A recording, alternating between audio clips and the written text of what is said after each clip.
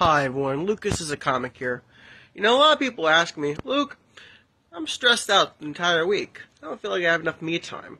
What should I do? Well, that's very simple. You need to make time for yourself.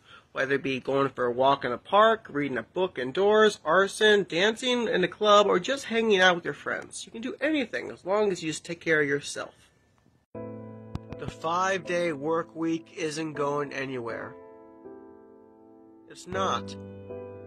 We're not Norway. You need to make time for yourself. Go on a walk. Meet new friends. Rollerblade. Maybe you'll meet a friend with a couple interesting hobbies. Maybe your friend doesn't like sharing these hobbies because he feels ostracized because he only thinks about the flame. Maybe the flame is more symbolic when you meet up other friends with similar hobbies. Going to the movies is also fun. You need to take back your weekend. You need to make those 2 days about you.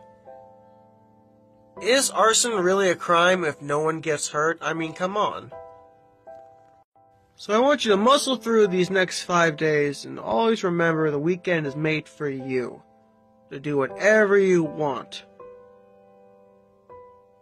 Even that. Yeah, I know you're thinking it. Even that.